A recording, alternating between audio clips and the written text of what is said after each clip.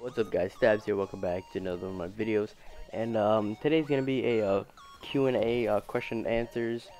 I asked you guys to ask me questions on Twitter and Instagram, and you guys actually came through and asked me a couple of interesting questions, some things that I actually wanted to answer and let you guys know. So this is gonna be a quick one, and let's get started.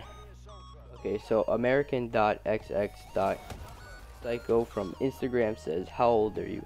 And I'm actually 15. I turned 16 in June. So yeah.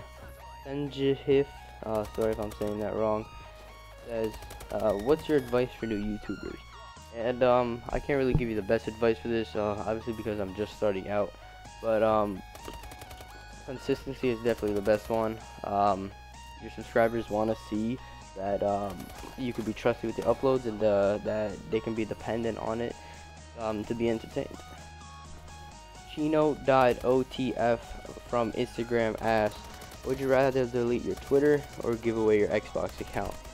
Now, no brainer, I would definitely delete my Twitter account, just because I've had my my Xbox account ever since I've actually started playing Call of Duty. I think that's MW2.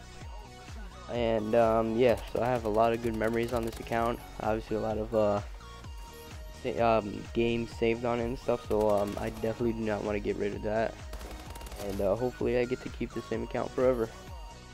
Official_forbidden_Jake from Instagram asks, what is your favorite COD and why? My favorite Call of Duty hands down was MW2, just because I didn't really know much about Call of Duty. That's actually the first Call of Duty that I bought, and all I did was pump up all day, and I was just extremely fun. I had nothing to worry about, and yeah. But for competitive, obviously it has to be Black Ops 2. That game just does just a really amazing job for competitive games and things like that. So my two favorite Call of Duties right there. Fatal_angels from Instagram asks, when did you start COD?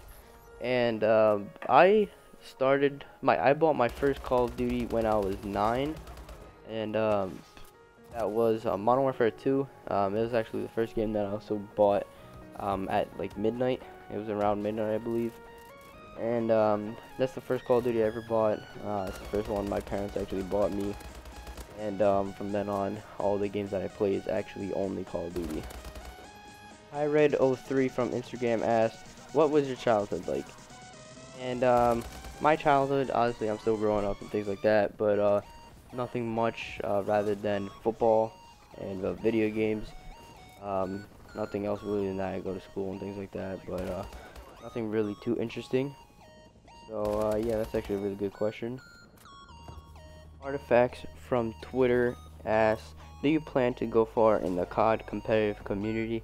And that is a huge yes. Obviously, I wouldn't be playing as much as I do, and be trying to upload YouTube videos and things like that if I wasn't trying to actually make a future for myself in Call of Duty and things like that in the franchise. So yes, obviously I do, and hopefully it goes well. Hopefully I build a name for myself in this community.